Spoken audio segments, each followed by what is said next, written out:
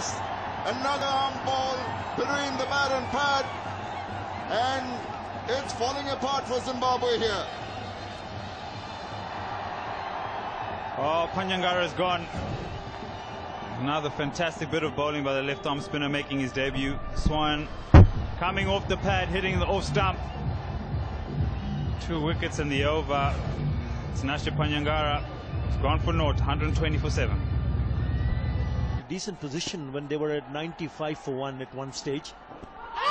Again playing off the back foot, given. He's on a hat-trick. Terrific stuff from Taijul Islam. You cannot afford to play off the back foot. If you miss it, you're gone. Spoke about not nudging it and nurdling it around and maybe trying to be a bit positive. Yeah, going back to a straight delivery. Not too much wrong with that decision from Chris Gaffney. He's going to be hitting straight middle stump. That's John Yumbo gone for 3. The score is 124 for 8.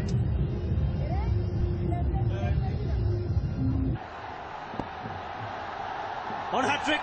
Bowling! He's got it! He's the 4th person from Bangladesh to pick up a hat-trick in one international.